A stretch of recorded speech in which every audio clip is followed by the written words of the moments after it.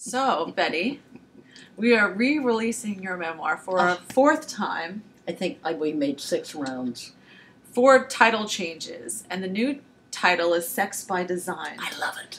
How did we get there?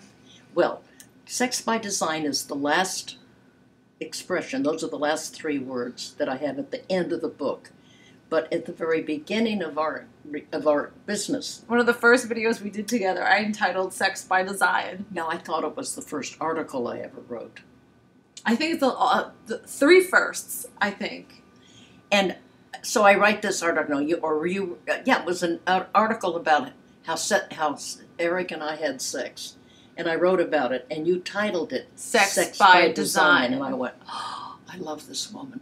That's so brilliant.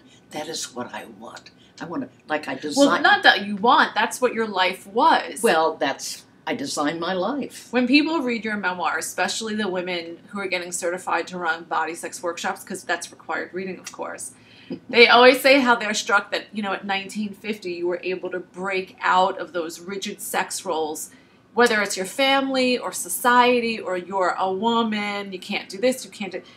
You blazed ahead, and you tried out different... The reason I was able to do that is my training. If you're trained as an artist, you were told or taught or encouraged to seek your own vision, to find out what you really want. Don't imitate. Don't imitate. Be original. So that was my art training, and I was doing it for years and years. And we never think of that as a concept of doing it with our sex lives and our relationship choices.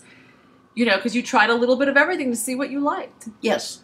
It's every time you set up a canvas, it's a blank canvas. So our life is a blank canvas, and we can paint whatever image we want. And it can change. It doesn't stay the same. Absolutely. You don't just do one painting. You do many, many, many paintings. So it was just like, I was set up for this, to design my life.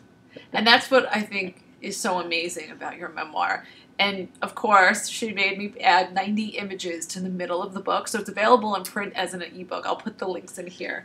But I have to say, it's much better with the images. At the time, I wanted to kill you. I know. I think there have been about 100 times you've wanted to kill me. And we are officially done.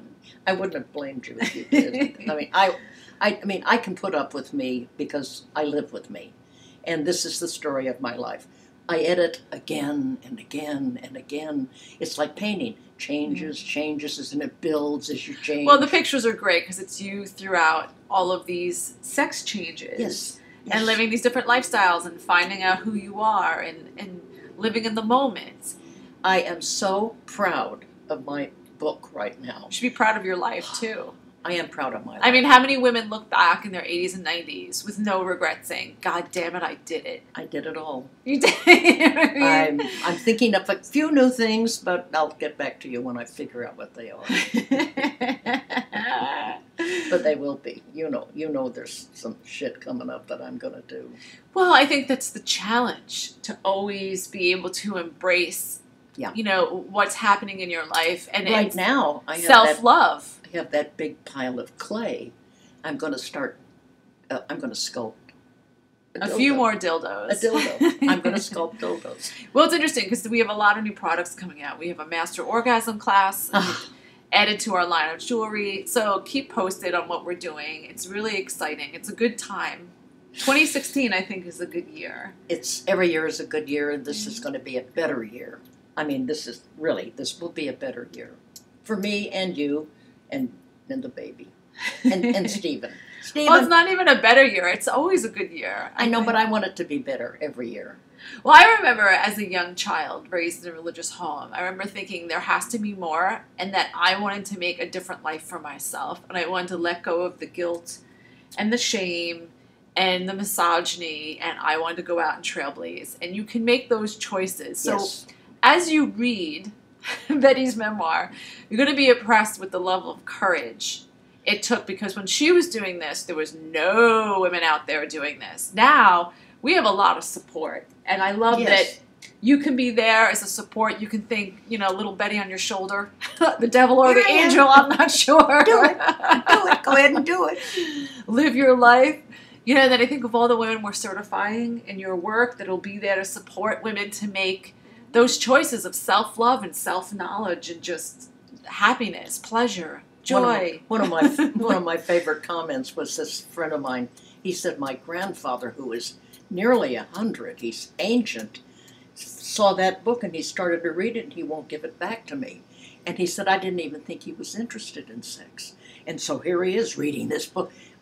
I promise, read one page. And put it down. We You take can't. the challenge. You can't do You it. can't do it. You can't stop. And, Grant said that to me. Betty, you can turn to any page and start reading. Well, you show your veins and you're honest. And not many people are honest about their lives. They paint it to be a certain way because you've made your mistakes. And that's why it resonates with people. Yeah, I talk about them too. The mistakes. And the successes. And the fear. And the trial. And the hot sex. And the lots of not sex. It wasn't always lots of sex. It was a lot of not sex. And celibacy. That was when I chose it. I think when people read your memoir, they might be shocked at all the different lifestyle choices that you've made and how you've lived, how you've chosen to live. They're all available. Mm-hmm. From celibacy, chosen, to hedonism. Yeah. It's a big range. Design your life. Design it just like a painting. Enjoy.